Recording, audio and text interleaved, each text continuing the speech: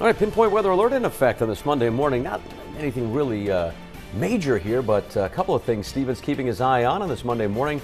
The fog right now in some areas, especially along the coastline. Later today, chance for some stormy weather, right? Yeah, Patrick, the biggest threat for the severe weather looks to be to our south and west, but still we're in a level 1 marginal risk, so we have to keep an eye to the sky later on today and be mindful of that. But first and foremost, this is the dense fog advisory until 10 o'clock this morning. You can see that lighter shade of gray along the coastline and out towards southeastern Mass. So that's until 10 o'clock, again, for lower visibility due to some dense fog. And here is a look at the visibility numbers. 4 miles in Newport, less than a mile in Westerly, 10 miles in New Bedford. So these keep changing as, you know, areas of fog kind of meander around, and in Providence, 9 miles as well. So just be mindful of that when you're heading out the roadways. Take it slow. This is out in New Bedford right now. Not too bad. The bridge here looks like it's in motion here. And again, it's not too bad in terms of visibility. One more check outside the capital city of Providence. You can see a lot more fog here across the bay, and you can't even really see the skyline in the background. So keep that in mind if you're out on the roadways this morning. Temperatures in the 60s. We'll top out in the 70s later on today.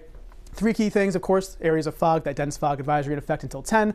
Thunderstorm threat throughout the entire day. Best chance of seeing some strong to severe storms will be to our west, but still keeping an eye on that as we go through today. And our overall pattern is remaining unsettled as we head through the next 7 days. Here's the weather setup. You can see a stationary front to our north, moisture to the north as well. Some scattered showers and downpours around, a warm front off to the west, cold front to the west as well. This is going to be making its way through, and that's going to help kind of trigger a couple chances of some showers and storms over the next couple of days. And we'll time that out right now. Let's actually go through our first severe threat, which is the marginal 1 risk here, darker shade of green. Again, isolated strong wind gusts, some hail, heavy rain, lightning are the main threats, but notice the yellow, the level 2 threat, is off to the south and west of our area. Now let's time things out. Clouds in place for this morning, and look at this first area of moisture and some thunderstorms making their way through. They kind of fizzle on out throughout the morning hours into the afternoon, but I can't rule out that one of those kind of stays strong as it passes its way through. But notice any of these areas of darker shades of green and red that do pop up throughout the course of the day do have the chance to give us a strong to severe storm. But again, for the most part, not looking at a widespread event.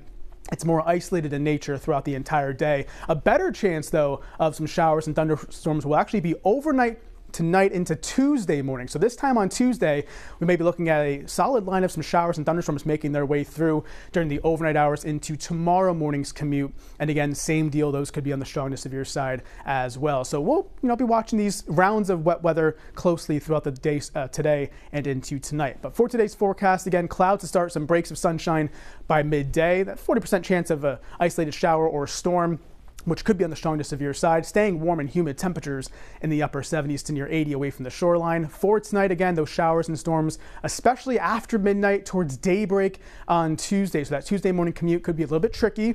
Again, muggy, humid, similar story as has been the case the last several nights with the south winds around 5 to 10 miles per hour. So keep those ACs going throughout the next several days, actually. Here's that 7-day forecast for you.